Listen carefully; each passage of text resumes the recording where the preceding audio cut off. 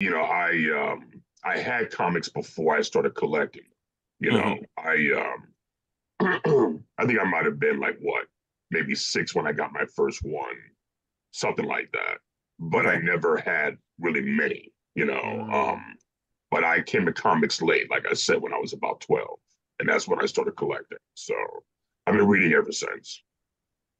What's up? I also came to comic legs. I didn't start collecting comics until I was like 25. Oh Yeah, wow.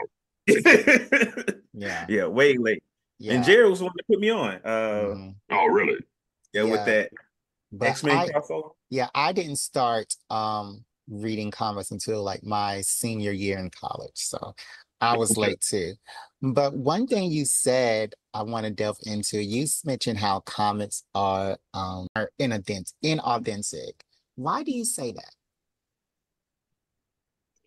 Because I think that a lot of modern comics don't have respect for, continuity or Mm, the history that was created before this modern era.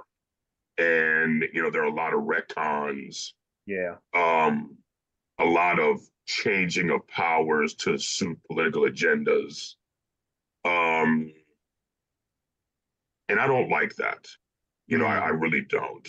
I think they mess with the established continuity, like I said. And I Hmm. don't think the comics are as exciting.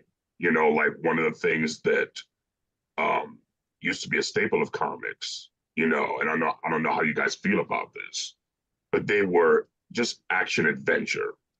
They were light, and then the villain would show up again or a new villain, and the hero was on the ropes, cliffhanger. Can't wait to get the next issue. mm. And Okay. nowadays, you have characters standing around talking all issue. No. I mean, a couple of years ago, which epitomizes, why I stopped collecting new comics. It had this cover of Superman that was drawn by one of my favorite artists, John Romita Jr. Hmm. And Superman's knuckles were skinned, his costume was ripped.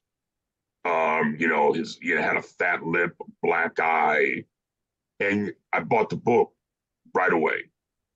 Got home, not a single fight. And I'm like,